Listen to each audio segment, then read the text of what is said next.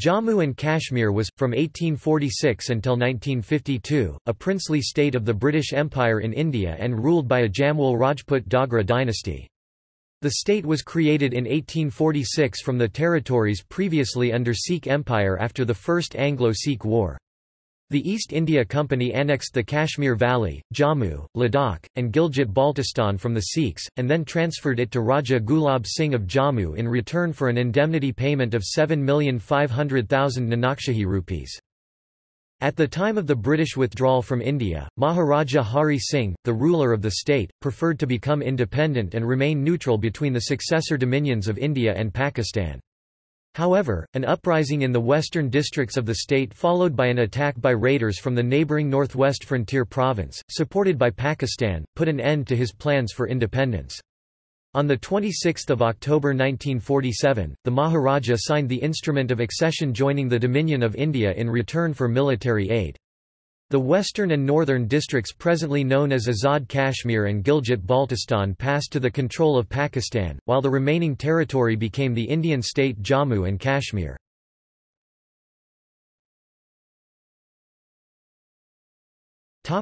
Establishment.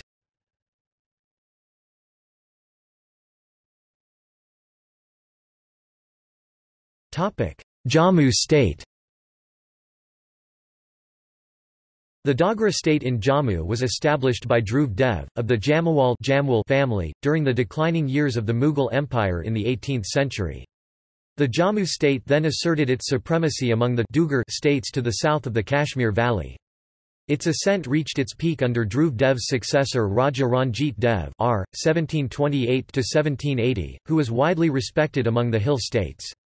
Towards the end of Ranjit Dev's rule, the Sikh missiles gained ascendancy, and Jammu began to be contested by the Bhangi, Kanhaiya and Sukerchakia missiles. Around 1770, the Bhangi misl attacked Jammu and forced Ranjit Dev to become a tributary. Brij Lal Dev, his successor, was defeated by the Sukerchakia misl under Mayan Singh, who sacked Jammu and plundered it. Thus Jammu lost its supremacy over the surrounding country. In 1808, Jammu itself was annexed to the Sikh Empire by Maharaja Ranjit Singh, the son of Mayan Singh.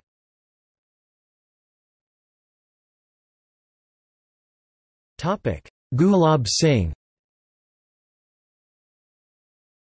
Gulab Singh, Dhruv Dev's direct descendant, was 16 years old when Jammu was annexed to the Sikh Empire.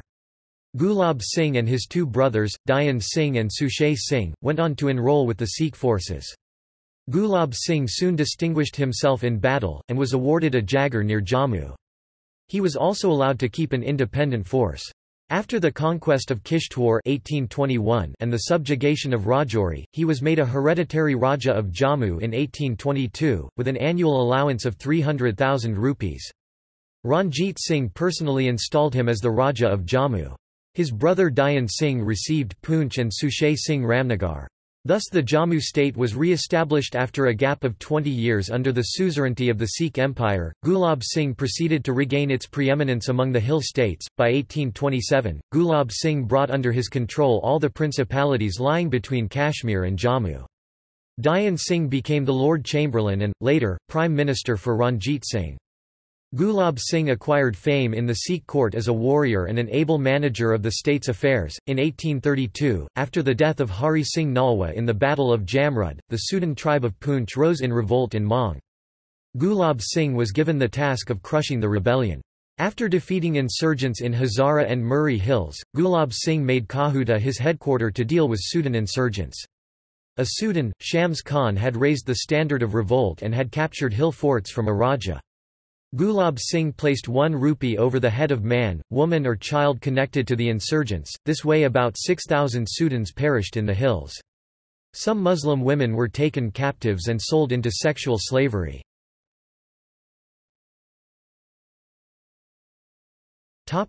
Acquisition of Ladakh.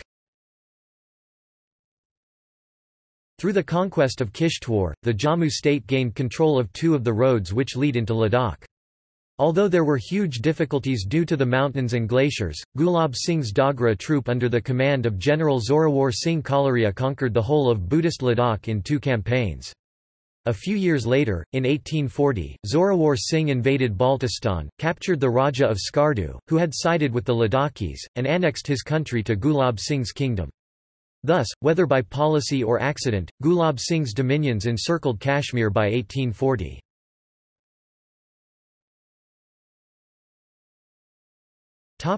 Anglo-Sikh War. After the death of Maharaja Ranjit Singh in 1839, the Sikh court fell into anarchy and palace intrigues took over. Gulab Singh's brothers Dayan Singh and Suchet Singh as well as his nephew Hira Singh were murdered in the struggles. His eldest son, Udham Singh, also died in the process. Gulab Singh was careful to disassociate himself from the intrigues and focused on managing his Jagir and expanding his influence in the territories surrounding Kashmir. Nevertheless, in early 1845, the Sikh Darbar marched on Jammu to seek the reputed treasures of Gulab Singh and demanded a fine of 30 million Nanakshahi rupees on the grounds that he had supported Hira Singh. But Gulab Singh used his battle skills as well as diplomacy to turn the Sikh troops in his favour and escaped with a payment of about 7 million rupees. He was however forced to surrender his second nephew Jawahar Singh, heir to Dayan Singh, who was soon imprisoned by the Sikh Darbar. On the eve of the First Anglo-Sikh War (1845–1846), the relations between Gulab Singh and the Sikh Darbar were severely strained. Robert Huttenbach states that Gulab Singh, as well as the British East India Company, had anticipated that the Sikh power would collapse after the death of Ranjit Singh, and Gulab Singh positioned himself to become an independent ruler in due course. He also maintained friendly relations with the East India Company and had no intention of jeopardizing them for the sake of the anarchic Sikh Darbar. On the other hand, the Sikh army had no trust in any of the Sikh commanders in Lahore and asked for Gulab Singh to lead them. This, Gulab Singh refused to do. He counselled alliance with the British instead, and pursued his own communications with the British, seeking reassurance that his Jagirs would not be disturbed. When the Sikh campaign was going badly, Gulab Singh arrived in Lahore and he was installed as the Prime Minister on 31 January 1846. He continued his criticism of the war and opened negotiations with the British. His conduct as the Prime Minister of the Sikh government was duplicitous and contributed to a Sikh defeat. During the negotiations, the British were appreciative of Gulab Singh's non-involvement in the war and offered to make him an independent ruler along with Kashmir added to his domains. According to K. M. Panikar, Gulab Singh refused the offer, stating that he was negotiating on behalf of the Sikhs and could not accept offers in his own interest. However, the British made their own arrangement by demanding from the Sikhs the territories between Sutlej and Beas and a war indemnity of 15 million Nanakshahi rupees. These were agreed to by Gulab Singh and the Sikh delegation, forming the basis for the Treaty of Lahore.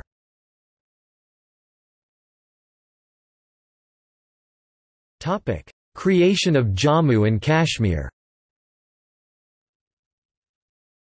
Following the agreement with the British, the Sikh Darbar accused Gulab Singh of duplicity and stripped him of the prime ministership.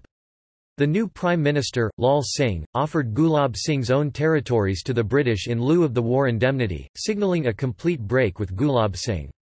The British, however, demanded the entire hill territory between Beas and the Indus in lieu of the indemnity, which included the Kashmir Valley and Hazara in addition to Gulab Singh's dominions.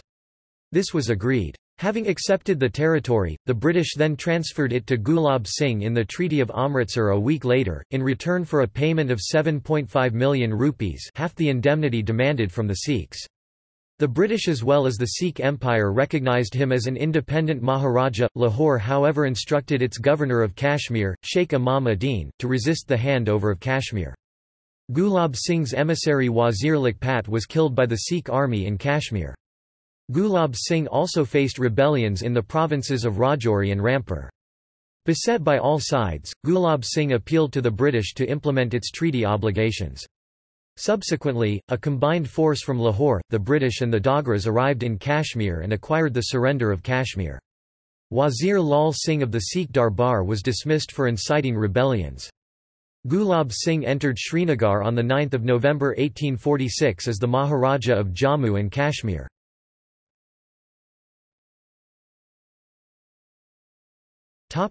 Territorial adjustments. Following a rebellion in Hazara, Gulab Singh asked for an exchange of Hazara for other territories. Consequently, Hazara was transferred back to Lahore and Gulab Singh received Kathua and Sushetgarh and part of Minawar in exchange. In 1847, Sujanpur and part of Pathankot were handed over to the British in lieu of pensions to disinherited hill chiefs. The sons of Dayan Singh, Jawahar Singh, and Moti Singh put forward a claim to Poonch, on the grounds that it was the Jagar of their father, and to Jasrota, which was earlier a Jagar of their brother Hira Singh. After negotiation, the British granted them Chalayer and Watala as Jagars with the title of Raja. They were to give the Maharaja Gulab Singh a horse with gold trappings every year and consult him on matters of importance. In 1852, Poonch was granted to Moti Singh as a Jagar on the same conditions. The Raja of the Chamba state, which became part of Gulab Singh's territories by the Treaty of Amritsar, put forward a claim that Badarwa was a Jagar granted to him by the Maharaja Ranjit Singh. Since the situation was anomalous, the British let Badarwa be retained by Gulab Singh but allowed Chamba to be separated in a subsidiary alliance with the British government. The settlement of the boundary between Ladakh and Tibet was carried out by Alexander Cunningham with the assistance of Henry Strachey and Dr. Thomson in 1847. Thus the present borders of Jammu and Kashmir were finalised.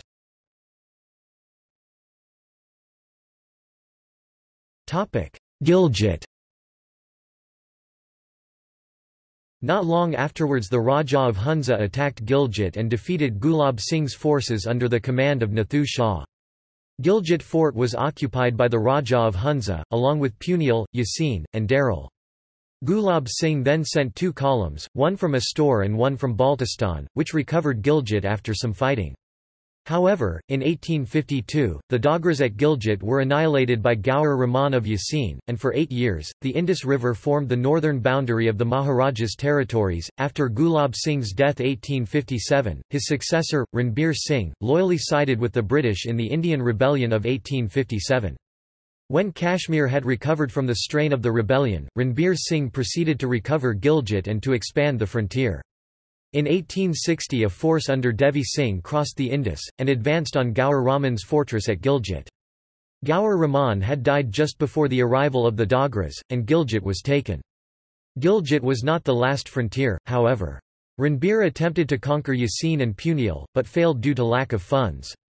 Gilgit and Astor were nevertheless acquired and remained under the Dogra control until the partition of India in 1947. Although the territory was leased to the British in later years, Ranbir Singh, although tolerant of other creeds, lacked his father's strong will and determination, and his control over the state officials was weak. The later part of his life was darkened by the dreadful famine in Kashmir, 1877–1879. In September 1885, he was succeeded by his eldest son, Pratap Singh. Pratap Singh defeated the ruler of Chitral in 1891, and forced Hunza and Nagar to accept the suzerainty of Kashmir and Jammu State.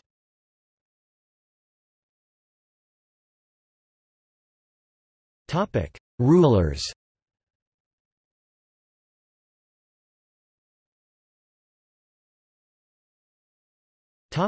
Administration. According to the census reports of 1911, 1921 and 1931, the administration was organized as follows: Jammu Province, districts of Jammu, Jasrota, Kathua, Udhampur, Reasi and Mirpur. Kashmir Province, districts of Kashmir South, Anantnag, Kashmir North, Baramulla and Muzaffarabad. Frontier districts, Wazirats of Ladakh and Gilgit. Internal Jagars, Poonch, Badarwa and Chenani. In the 1941 census, further details of the frontier districts were given: Ladakh Wazirat, Tehsils of Leh, Skardu and Kargil. Gilgit Wazirat, Tehsils of Gilgit and Astor. Frontier Ilakas, Punial, Ishkaman, Yasin, Ku Gizar, Hunza, Nagar, Chilas.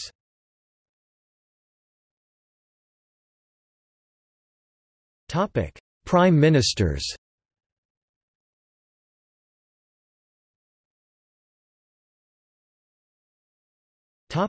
Geography. The area of the state extended from 32 degrees 17 to 36 degrees 58 N and from 73 degrees 26 to 80 degrees 30 E. Jammu was the southernmost part of the state and was adjacent to the Punjab districts of Jhelum, Gujarat, Sialkot, and Gurdaspur. There is a fringe of level land along the Punjab frontier, bordered by a plinth of low hilly country sparsely wooded, broken, and irregular. This is known as the Kandy, the home of the Chibs and the Dogras. To travel north, a range of mountains 8,000 feet (2,400 meters) high must be climbed.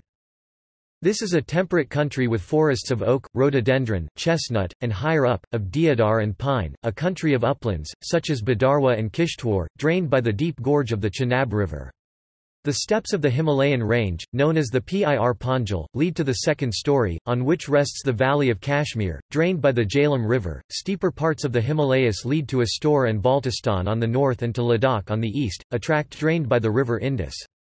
To the northwest, lies Gilgit, west and north of the Indus.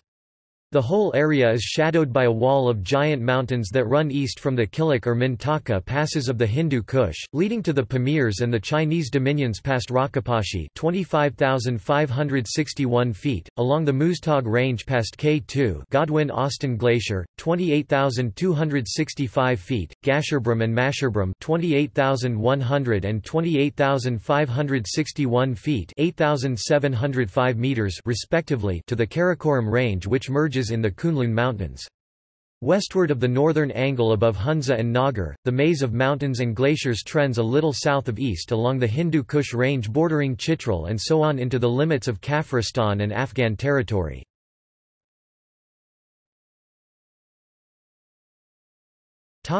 Transport.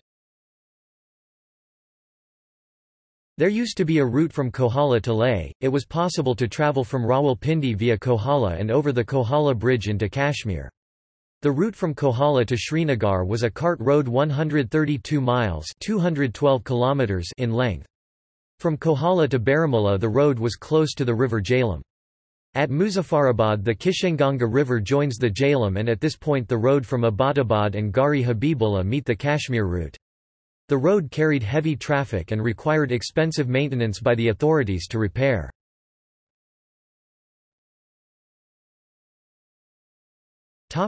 Flooding.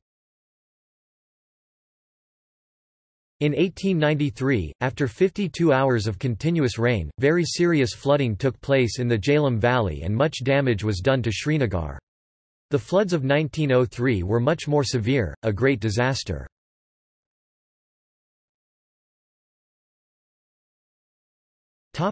Demographics. The state of Jammu and Kashmir combined disparate regions, religions, and ethnicities. In the British Census of India of 1941, Jammu and Kashmir registered a Muslim-majority population of 77%, a Hindu population of 20% and a sparse population of Buddhists and Sikhs comprising the remaining 3%.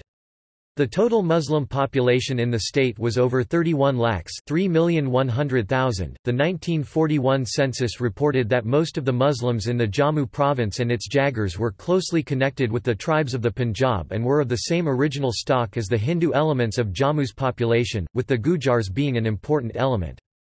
Among Jammu province's population the ethnic makeup was composed of Arains, Jats, Sudans, Gujars and Rajputs etc. The Muslims living in the southern part of the Kashmir province Baramulla and Anantnag districts were of the same stock as the Kashmiri Pandit community and were designated as Kashmiri Muslims. The population of the Muzaffarabad district was partly Kashmiri Muslim, partly Gujar and the rest were of the same stock as the tribes of the neighbouring Punjab and Northwest Frontier Province NWFP. The 1921 census report stated that Kashmiri Muslims were subdivided into numerous sub-castes such as Bhat, Dar, Wain etc. The 1921 census report stated that Kashmiri Muslims formed 31% of the Muslim population of the entire princely state of Jammu and Kashmir. The Muslims of the Ladakh district were mostly Mongolian Baltis by race.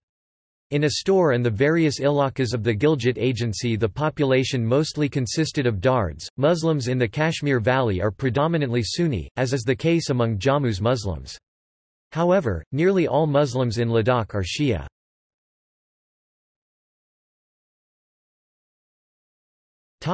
End of the princely state.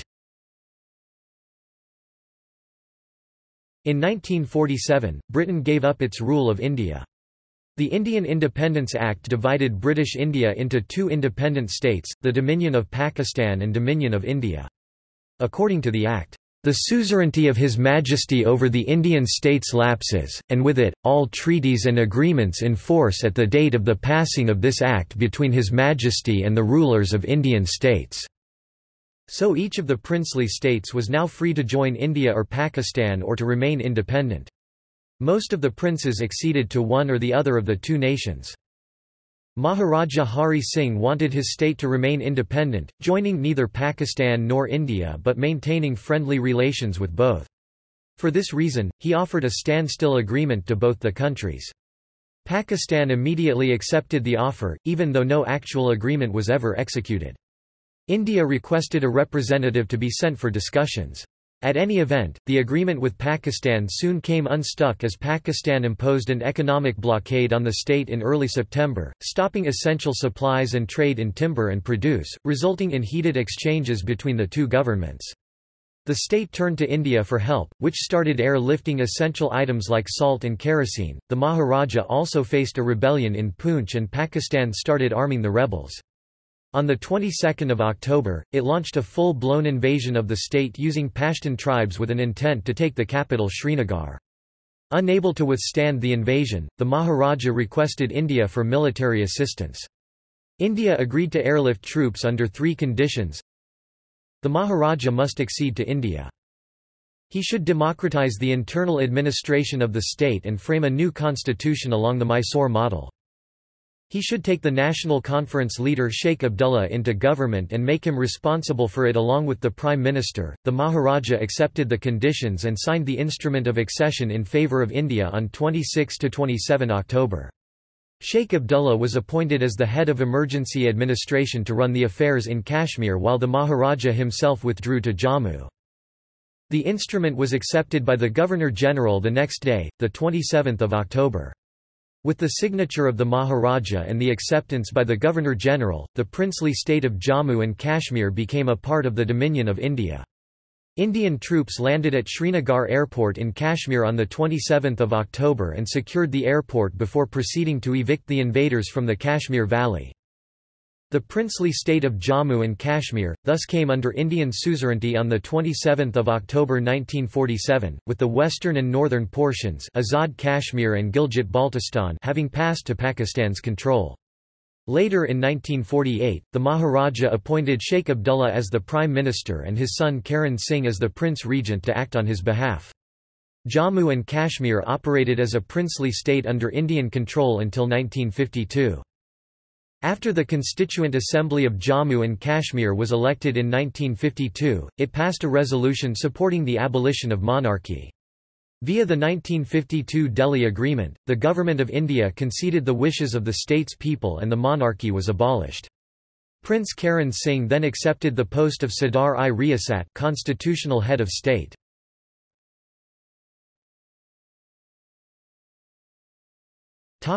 See also: